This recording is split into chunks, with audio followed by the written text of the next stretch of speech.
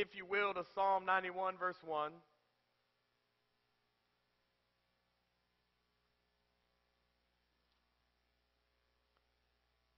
Psalm 91, verse 1. And one thing my grandfather taught me, it's why we do it every Sunday. One thing my grandfather taught me is he said, Lee, before you read the word, you pray that the Holy Spirit would be your teacher to teach you everything that you need to know when you read it. So let's pray for that. Let's pray. Father, as we have an opportunity to explore your word, it is the truth, the only truth. I pray that you would give us wisdom and understanding, that we have discernment from it, Father, from your Holy Spirit, that we would, every one of us would truly take hold from your word, which you have for us today. We thank you, Father, that we're here freely assembling and able to receive it and read it. And so, God, we thank you that it will change us. It will change us for your glory, not ours. It will change us. In Jesus' name, I pray that you alone are seen and heard, not me, but that you alone would get all of the honor, glory, and praise, Father. We recognize that you have power to do all things. In Jesus' name, everybody said, amen. God is good, amen? God is good. Psalms 91, verse 1, and we're going to read through the entirety of the psalm, and then we're going to come back and talk about it. This is what the Word of God says, praise the Lord. He who dwells in the shelter of the Most High will abide in the shadow of the Almighty. I will say to the Lord, my refuge and my fortress, my God in whom I trust. For he will deliver you from the snare of the fowler and from the deadly pestilence. He will cover you with his pinions, and under his wings you will find refuge. His faithfulness is a shield and buckler. You will not fear the terror of the night, nor the arrow that flies by day, nor the pestilence that stalks in darkness, nor the destruction that wastes at noonday. 1,000 may fall at your side, 10,000 at your right hand, but it will not come near to you. Amen, church? You will only look with your eyes and see the recompense of the wicked, because you have made the Lord God your dwelling place, the Most High, who is my refuge. No evil shall be allowed to befall you, no plague come near your tent, for he will command his angels concerning you to guard you in all your ways. On their hands they will bear you up, lest you strike your foot against a stone. You will tread on the lion and on the adder, the young lion and the serpent you will trample underfoot. Because he holds fast to me in love, I will deliver him. I will protect him because he knows my name. When he calls to me, I will answer him. I will be with him in trouble. I will rescue him and honor him. With long life I will satisfy him and show him my salvation. Amen and amen. Let's talk about this together, church. Go back to the beginning of the 91st Psalm, and let's look at verse 1 and 2. Psalm 91, 1 and 2 says this: he who dwells in the shelter, okay, think about that. He who dwells in the shelter of the Most High will abide in the shadow of the Almighty. I will say to the Lord God, my refuge and my fortress, my God in whom I what? Trust. Now think about that. God is our shelter. Everybody say, God's our shelter. All right, because this is what we're going to really focus on here over the next few moments. God is our shelter. And this is what's really cool about this Hebrew word shelter. When you look up the word shelter, not just in the Hebrew, if you just go into the English, but also in the Hebrew, it doesn't matter. It's going to mean the same thing in this point of the text. It states that a shelter is something to protect you from a storm. A shelter is going to be something to protect you from a storm. How many of you can testify that God has kept you safe during a storm in life? Okay, so this is you acknowledging God is my shelter. In a storm of my marriage, in a storm with my children, in a storm in my life, in a storm with my grandchildren, in a storm in my job, God is my shelter. And shelter means it is going to protect you from a storm. Notice verse 1, look at it. He who dwells in the shelter of the Most High will abide in the shadow of the Almighty. I will say to the Lord, verse 2, my refuge and my fortress, my God in whom I trust. Now notice in both Hebrew and the English that the word shelter is a place, a safe haven and protection during storm. It doesn't tell you that storms won't come. Matter of fact, quite the opposite in the definition. It lets you know that there is storms that's going to come on the horizon. So every one of us as a believer, every one of us as a non-believer, if there's anyone in here that is not a believer yet, whether you're saved or unsaved, you're going to have a storm or storms in your life sooner or later. Can everybody agree with that?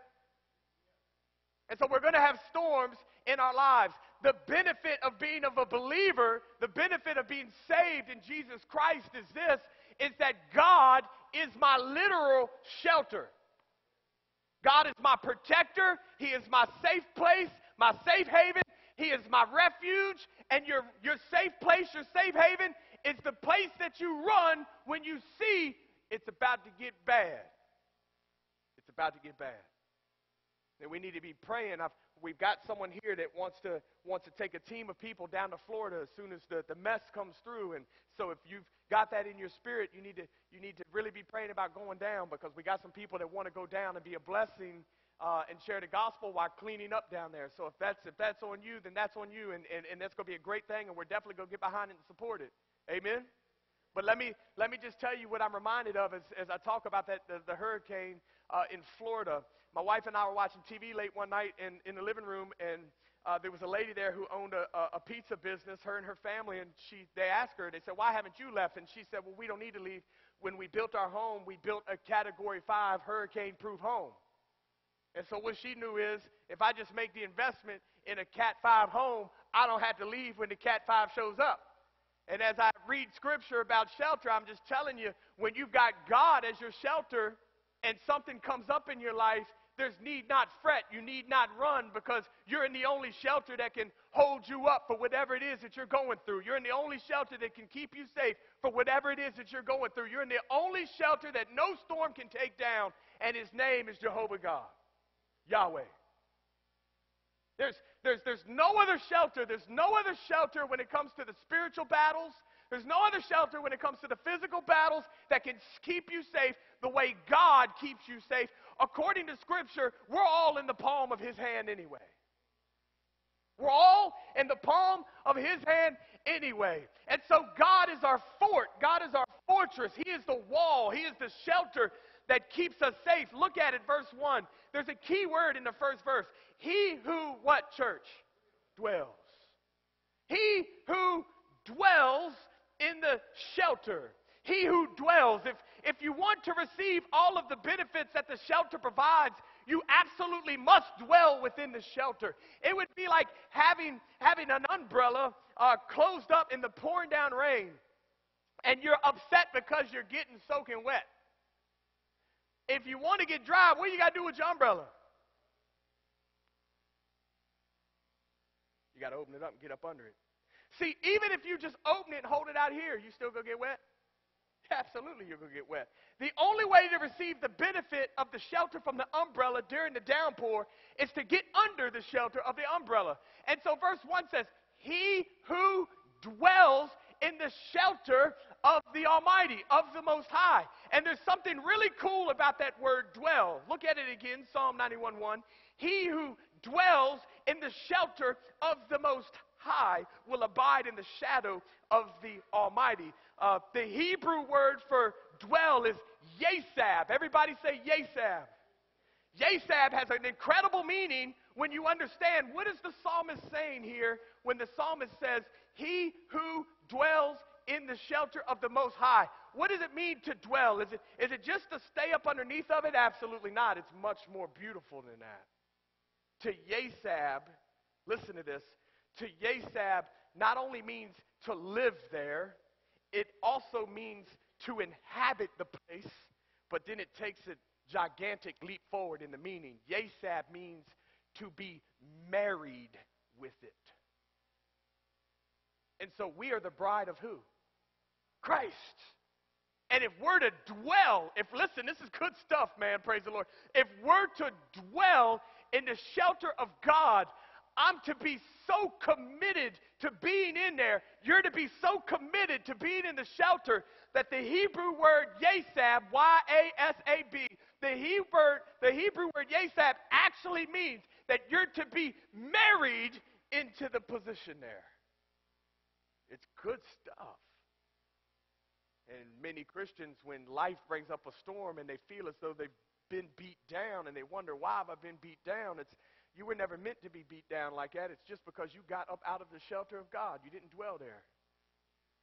You weren't walking fresh in the newness of God, in the relationship that God, in the goodness of God, the relationship that God has with you. New joy comes how often?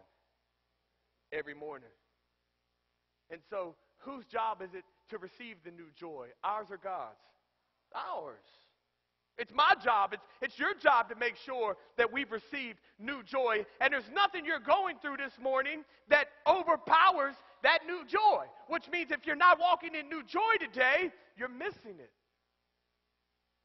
To yasab, truly to dwell. Look at the second verse. The second verse, the Word of God says, I will say to the Lord God, my refuge and my fortress, my God in whom I what, church? Trust. Verse 2 uses the words refuge and fortress. Verse 1 used the word shelter. Verse 2 uses refuge and fortress. Refuge, if you're taking notes, jot this down. Refuge is a place where you go for aid. It is a place for help. Relief is where you go. If you need relief, you're going to that place of refuge. But the word fortress is a place of stronghold, which means no matter how high, how strong, how rough the winds in your life are, you're in the stronghold of God. You will not be budged. I'm in the fortress. So we've gone from a shelter to a refuge. Shelter, we're to be married in there. A place of refuge, which is a place where I go for aid. I go for assistance. God, you are my only help. Amen? And then we get into a place of fortress, which is an absolute stronghold. And so when you understand all of that mixed into just the first two verses, he who dwells in the shelter of the Most High will abide in the shadow of the Almighty. I will say to the Lord, my refuge and my fortress, my God in whom I trust. It's not known for sure exactly who wrote the 91st Psalm, but what the brother is saying is this: I know who God is because I'm living with him every day of my life. And he's not just the place that I run for safety. He's the place that I run for aid and help. And he's the place that I run because he's my protector in my life. He's my fortress. He's my refuge. And according to the first verse, he's my shelter. That's my God. And see, today, when we understand that God is all three of those things for us, verse 1, he's my shelter. Verse 2, he's my refuge. Verse 2, he's my fortress. And we do what it says. We dwell in there. Then our lives are full of much more victory. Do you believe that, church? Much, much, much, much, much, much.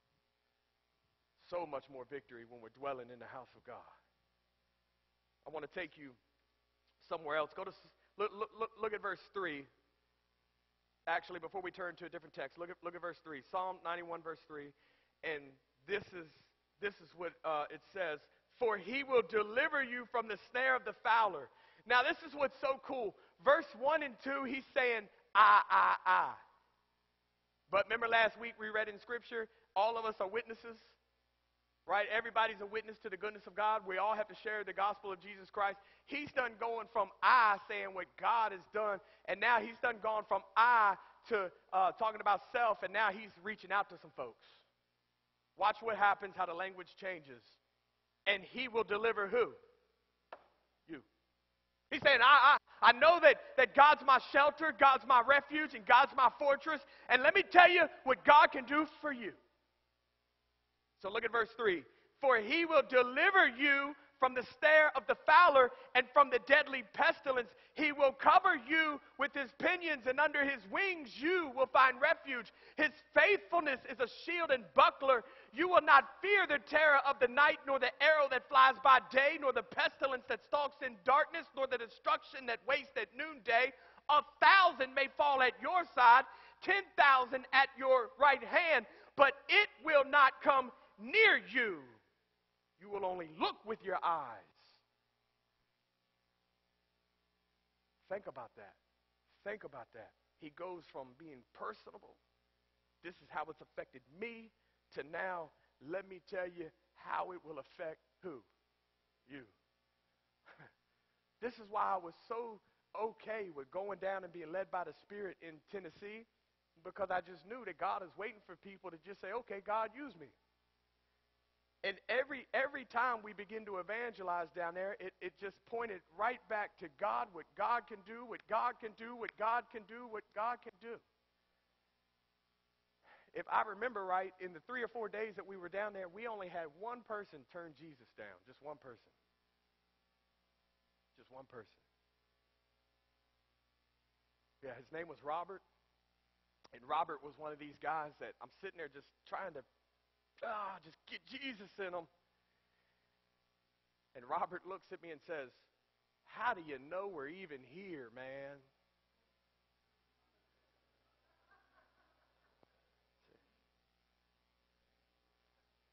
I looked at him and said, because we're here.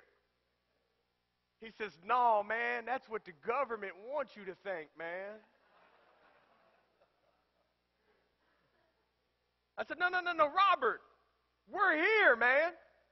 Matter of fact, his mother, his dad had just died earlier in the year, and his mother owned all these warehouses, the 3 big warehouses, huge warehouses in one of these poor communities we were in.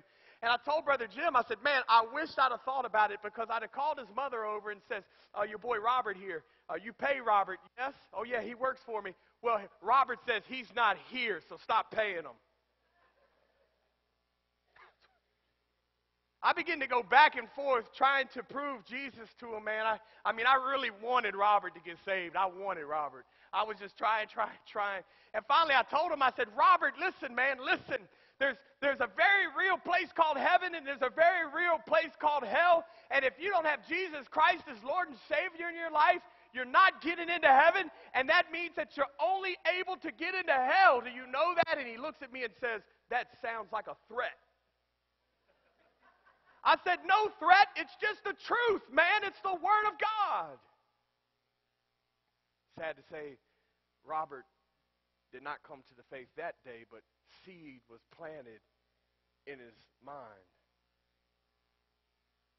I looked at him before we left, and I said, Robert, I can prove what I believe, but do you acknowledge that in your faith you might be wrong? And he thinks for a minute. He looks at me and says, yeah, I do. I could be wrong. And I said, man, I know I'm not. I know I'm not.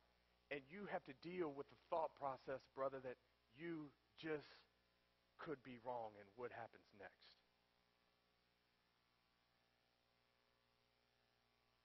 It tore me to pieces leaving that antique store, knowing that we just left a soul that would not come to Jesus. But I pray. And when we go down there again, guess where one of my first stops is going to be? Robert. He had a for sale sign on the building, and the first thing he said when we walked into his mother's antique store, huge place. First thing he said when we walked in there was not, hey, how you doing? He says, are you two here to buy the building? Because I'll sell it to you. No, we're not, but we'll tell you about Jesus. See, the psalmist goes from talking about I, and then he goes to saying you. This is what God will do for you. This is what God would do for you. And what I'm saying is that we need to take the example from the psalmist, and we need to start pleading with family and friends that are lost and dying and going to hell if they don't have an intervention of the soul with Jesus. And we need to start telling these people, let me tell you how God changed me, and God can change who, church? You. Because this is what the lost are desperately longing to hear. Go to Exodus chapter 14, with me, if you will, church. Exodus 14.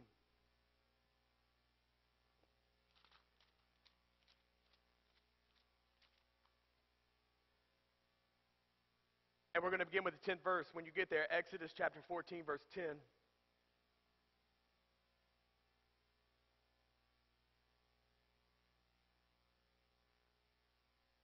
Exodus 14:10, the word of God says this, praise the Lord. It says, when Pharaoh drew near, the people of Israel lifted up their eyes, and behold, the Egyptians were marching after them, and they feared greatly. And the people of Israel cried out to the Lord. They said to Moses, is it because there are no graves in Egypt that you have taken us away to die in the wilderness? What have you done to us in bringing us up out of Egypt? Is not this what we said to you in Egypt? Leave us alone that we may serve the Egyptians? For it would have been better for us to serve the Egyptians than to die in the wilderness. And Moses said to the people, fear not. What did he say, do, church? Stand firm. Remember, Psalms 91 verse 2 says that God is my refuge and my what? Fortress. Fortress is a stronghold, which means when you are standing in the presence of God, there's nothing come against you that's going to prevail, is it? No weapon formed against you shall what? Prosper. Look at it, verse 13. And Moses said to the people, now Moses is looking at all of Israel. He's looking at all of Israel, okay? And Moses says to the people, fear not, stand firm, and see the salvation of the Lord, which he will work for you when, church? Today. For the Egyptians whom you see today, you shall never see again. You know, at the exact spot, this is really cool, you can Google it and see it for yourself, at the exact spot where this encounter went down, divers and scientists have gone under the water, and they're finding and have found many already wheels of chariots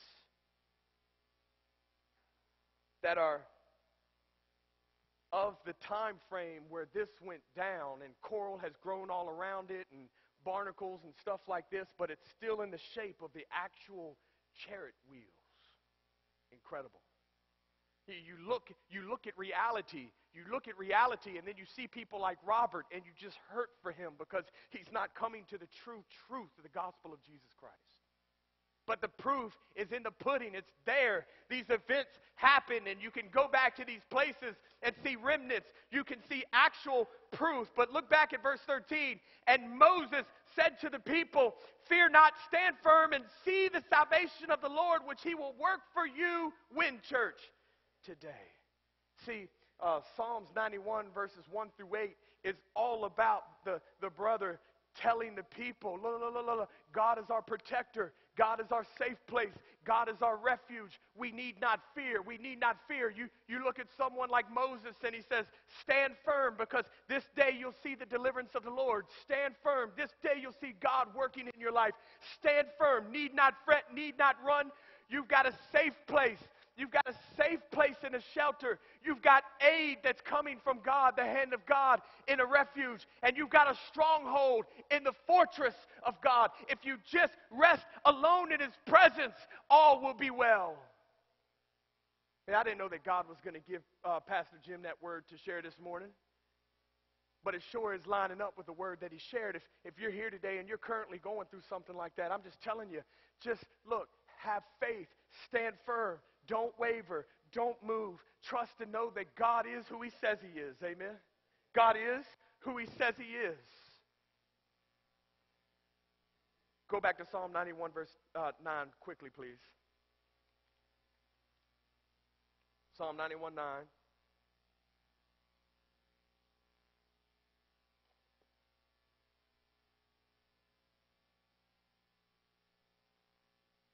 While you're turning there, I want to remind you of something.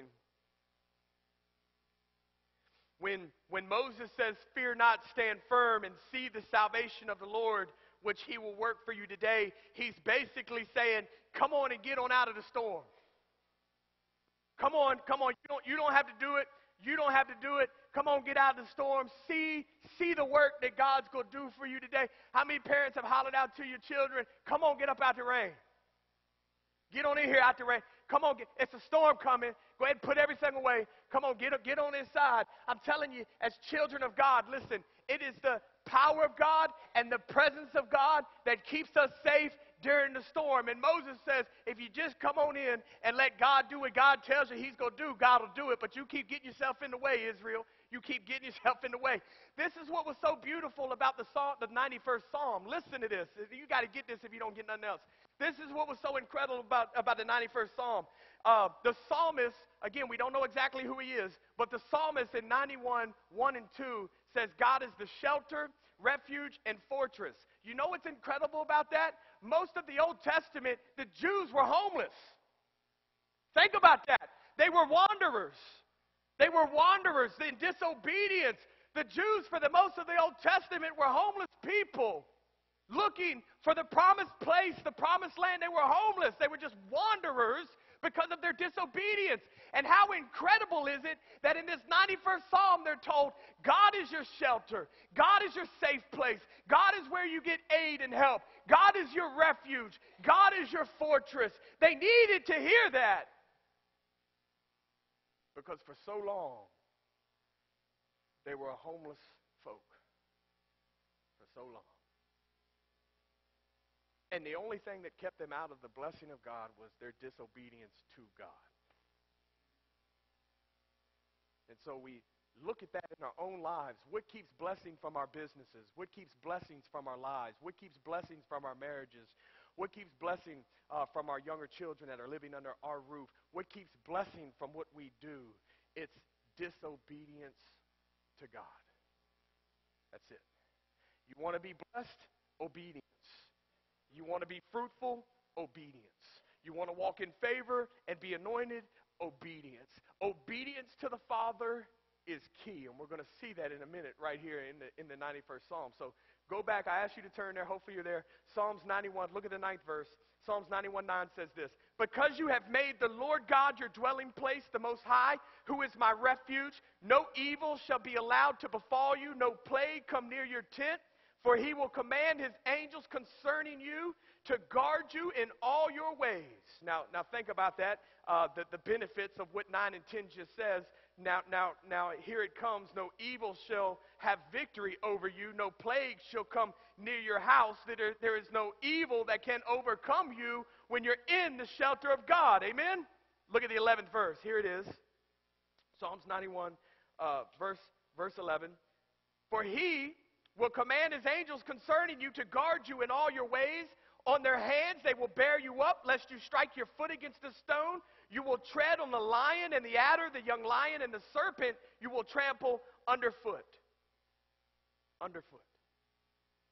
How many of you believe and know and understand that your enemy, Satan, Jesus says, who prowls around, how many of you know he's already been disarmed? Yeah, he's already been defeated. He's already been disarmed. What did that? Jesus on the cross. He's already been defeated. He's already been disarmed. He's a defeated foe. And here we're even told in the 91st Psalm, you can walk across your enemy and fear not. And so look at it here. Psalms 91, verse 11 through 13. Psalms 91, 11 through 13 says this: for he will command his angels concerning you to guard you in all your ways. On their hands they will bear you up, lest you strike your foot against a stone. You will tread on the lion and the adder, the young lion and the serpent. You will trample underfoot. Now, we've talked about that. Now, I want to go right into Psalms 91:14. Psalms 91:14 through 16 says this: because he holds fast to me in what, church? Love, I will what? Deliver him.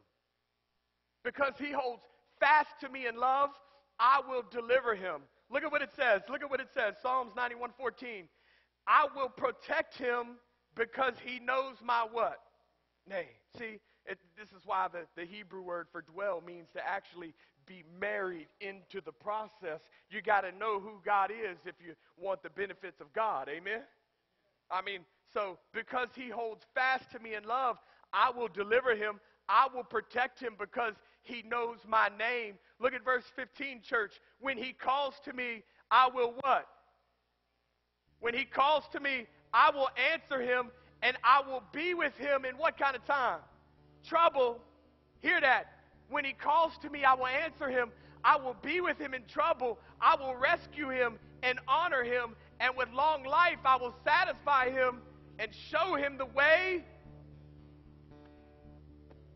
in my salvation. Show him my salvation. See, God is desperately looking for a people that is ready and hungry and willing to lead people and show people the way into salvation. How many people here believe we're in the last days? The last days. Then guess what? We should be excited. We should be excited about this opportunity that God has allowed you and I to live in this last day. And it's up to the church. It's up to the church. It's up to the church to share the good news, as this could very well be the last way out. The last day. It's up to the church.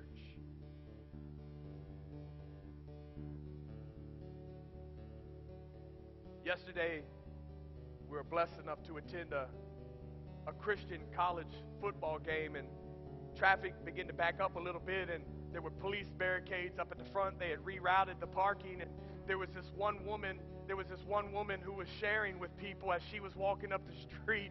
You know how when you get good news that you know people want, you don't mind telling people about it?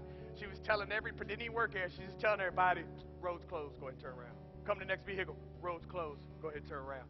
Next vehicle, roads closed, go ahead and turn around. My father-in-law said, that woman coming up here to tell us something. I said, I know she is. We rolled the window down and just waited because I knew she was ready to say something. Roads closed, go ahead and turn around. You see, it's something that when we get some news that we feel is going to be beneficial to other people, we can get so worked up just wanting to stand around telling everybody about it. And all I'm saying is if we could just get that excited about our faith in Jesus Christ to say, hey, look, the road's about to be closed. You better turn around. There's a time coming where the end of this earth will take place, and that eastern sky is going to split slam wide open. There's going to be a trumpet blast and call of God, and God's going to look at his son Jesus and say, I've had enough. The time is now.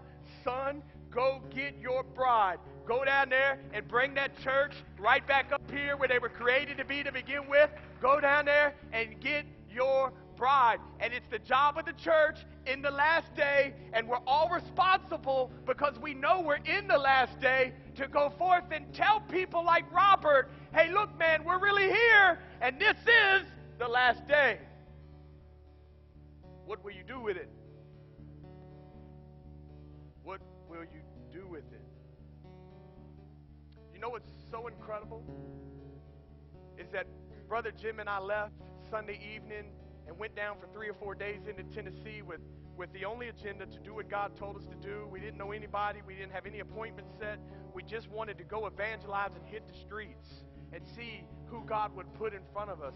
And do you know, just by being willing, we led more souls to Jesus in the poorest towns of Tennessee than we've led in this building in a month. And what I'm saying is, don't get so caught up in the arena. Don't get so caught up in the event. Don't get so caught up in the atmosphere that you miss God doing something right in the midst of the goodwill that you're shopping in. Right in the midst of the shopping center that you're shopping in.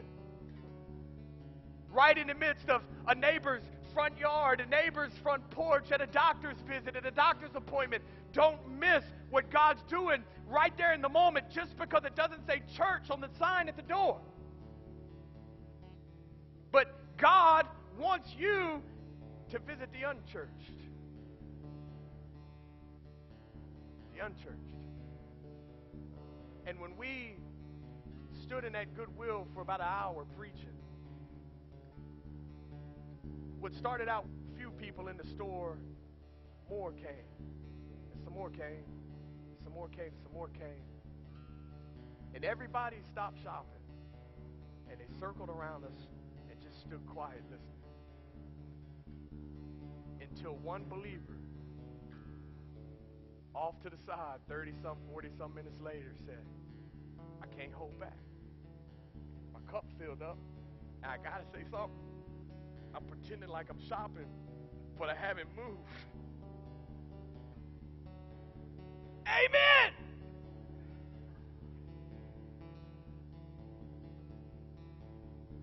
And all of a sudden the chain broke.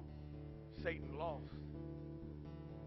Elderly woman on the other side of the store, in the circle, she said, "That's right. Amen."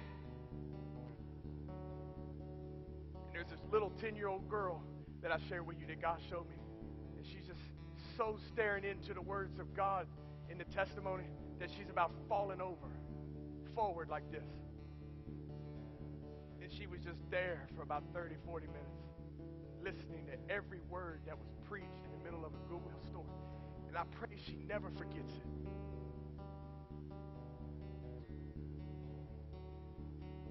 You don't have to be in here to share what God's done for you.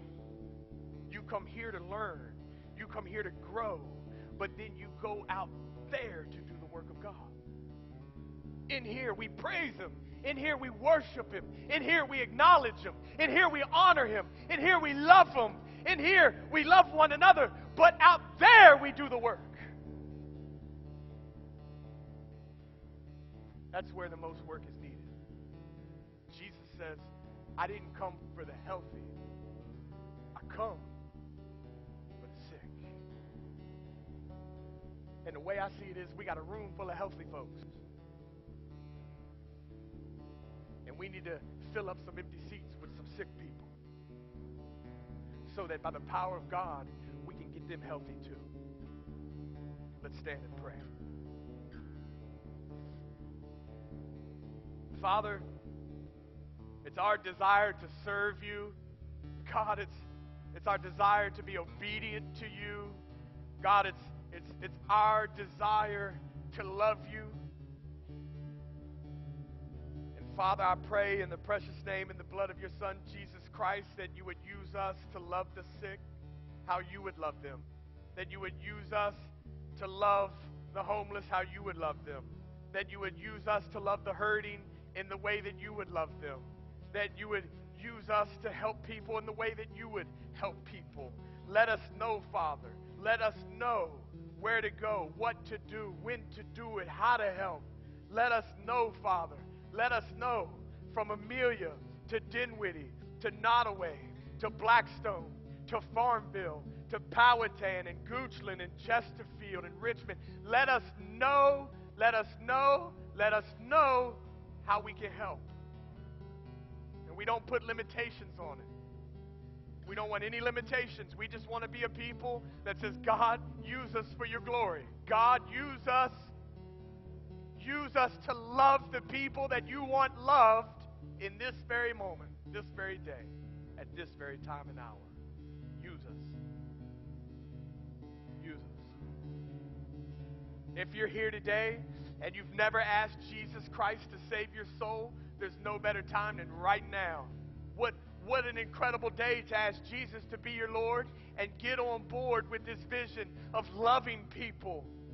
What better day to get on board and ask Jesus to be the Lord of your life and get on with this vision of sharing with people, being a blessing to people, encouraging people, helping the lost and the sick alike. And so if you're here today and you've never asked Jesus to be Lord of your life, and today you're ready to acknowledge Him as Lord, I invite you to raise your hand right where you are.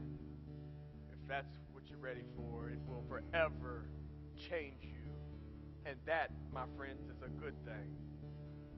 That is a good thing. Anybody here acknowledge today that you need Jesus as your Lord and you've not been walking with Him?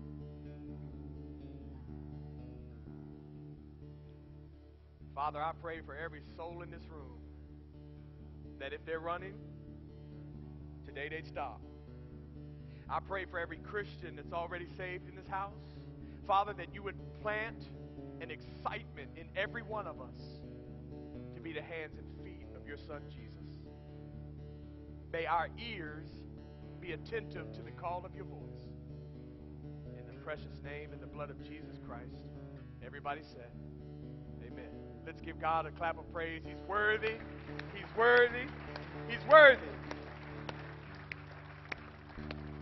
I had made an announcement.